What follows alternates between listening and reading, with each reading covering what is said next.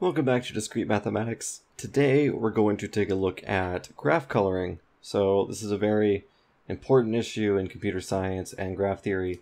So unfortunately, there's not a huge introduction to graph coloring in this course for Discrete Math 2, but in Intro to Graph Theory, you would get crazy with this stuff. So graph coloring is essentially the number of ways we can color graphs, and we introduce this term proper coloring if, well, we can color a graph so that two vertices connected by an edge don't have the same color.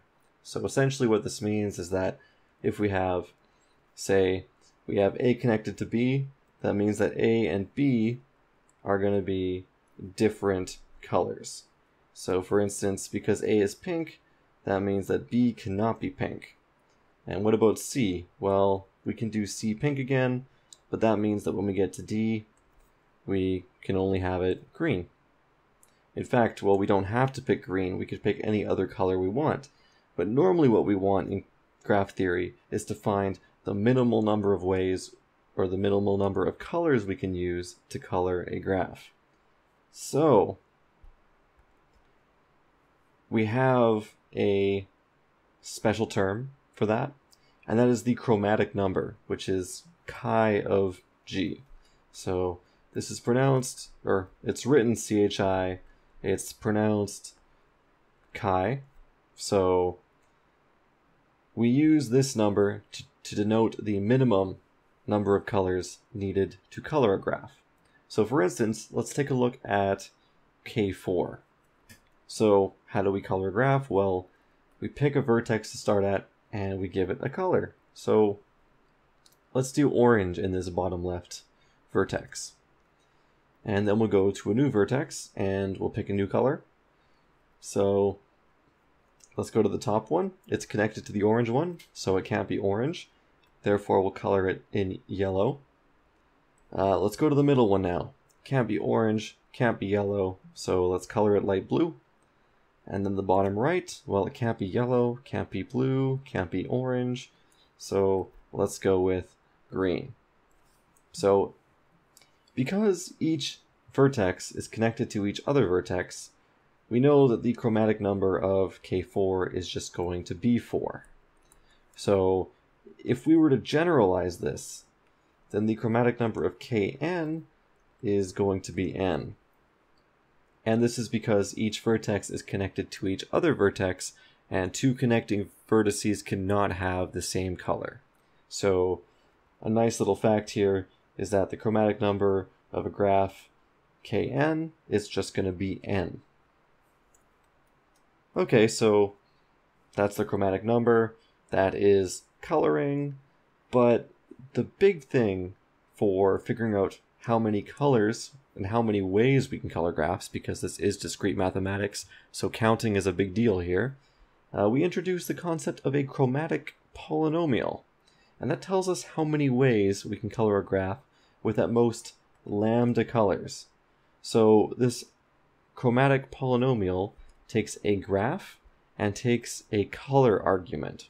So we use lambda for colors. You can use whatever variable you want. I'm going to use lambda to be consistent. So how does this work?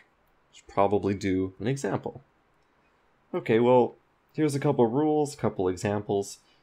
Basically, if the number of vertices is equal to n, and there are no edges, then the chromatic polynomial is going to be lambda to the n. So why is this? Well, if we take a look at the vertices, let's start top left. If we have lambda colors, then we can color at any of lambda colors. Move on to a new vertex. Well, it's not connected to anything, so there's no restrictions on what colors we can't use, so it can be colored lambda different colors.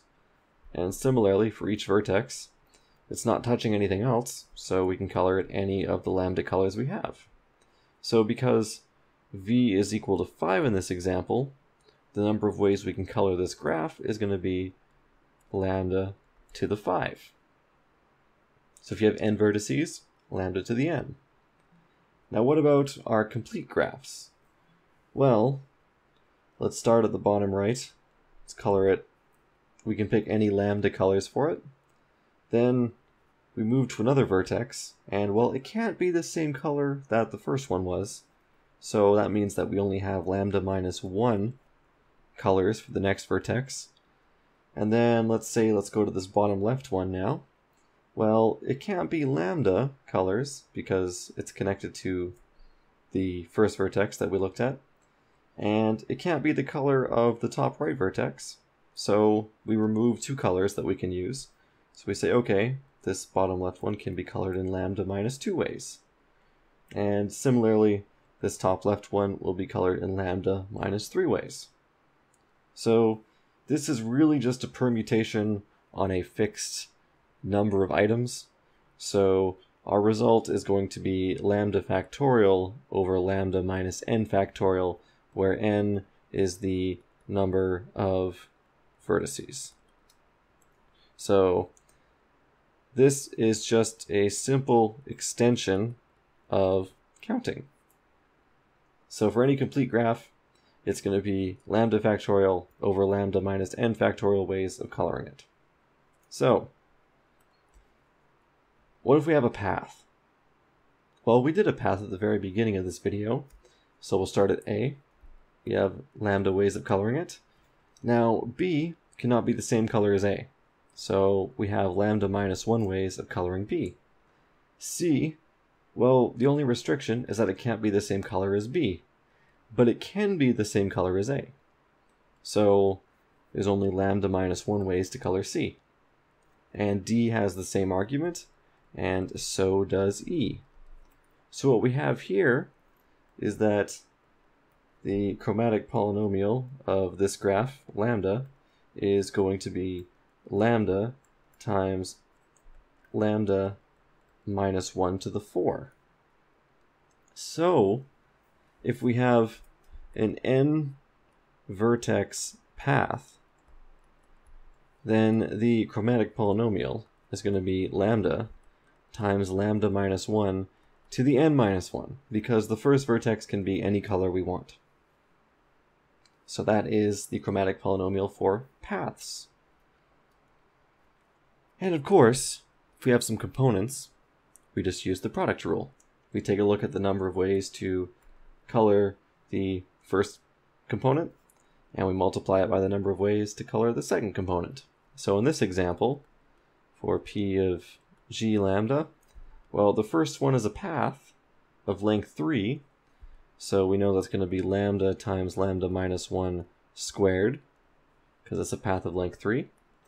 Then the second component is k3, so that's going to be lambda factorial over lambda minus 3 factorial. Really love it when the pen does this. So lambda factorial over lambda minus 3 factorial.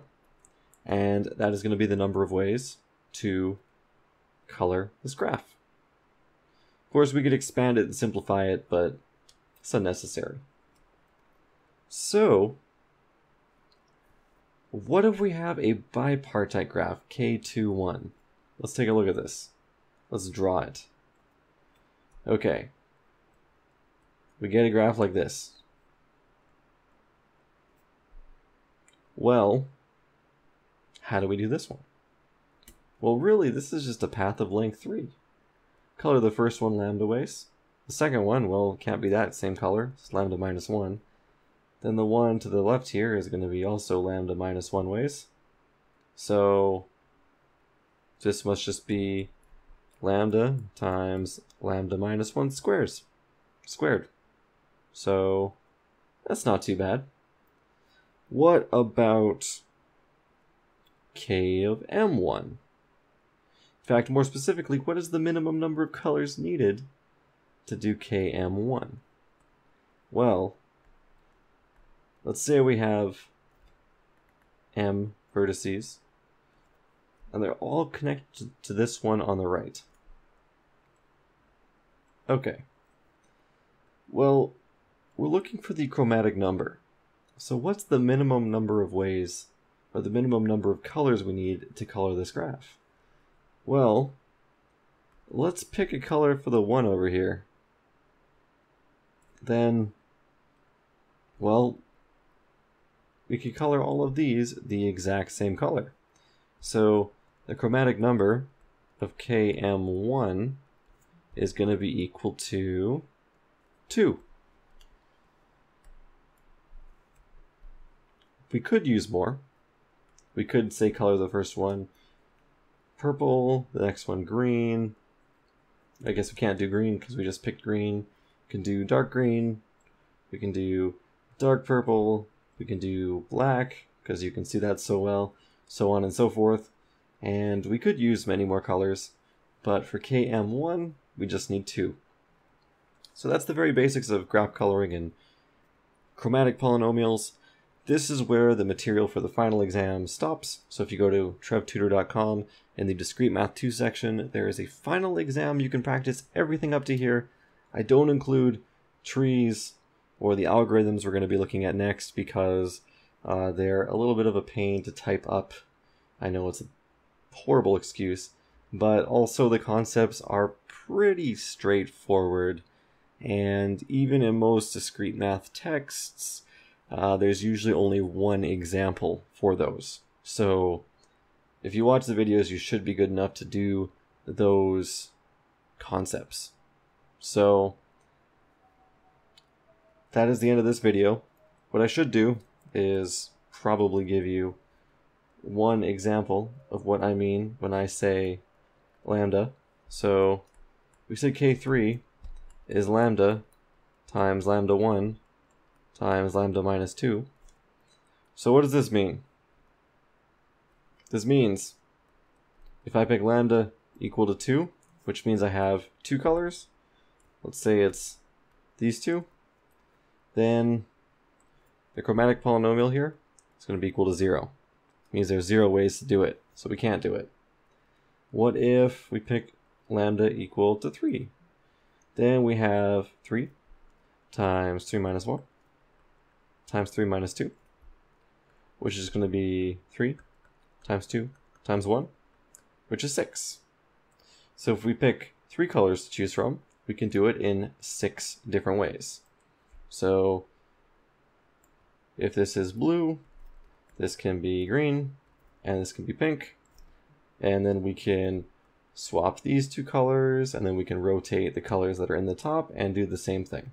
So little demonstration of that, just in case people were confused about what I meant with lambda. So if you have any questions, leave them in the comments below. Check out TrevTutor.com for some more videos, and feel free to share this and like the video if you support it, because you'll help me out and you'll help your friends out. So that's it. See you guys next time.